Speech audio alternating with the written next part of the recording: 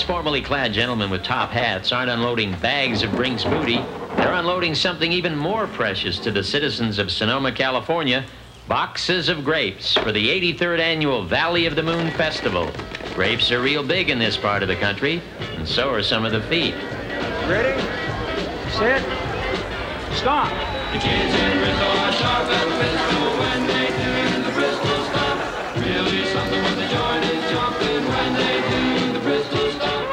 This might be the first batch of wine with a robust, full-bodied bouquet of Adidas.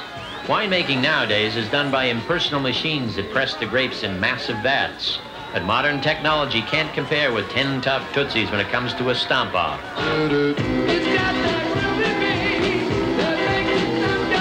All the participants have their reasons for saying they will stomp no grapes before their time. It is fun. Lost 89 pounds in 5 days training for this. Always wanted somebody to lick my feet.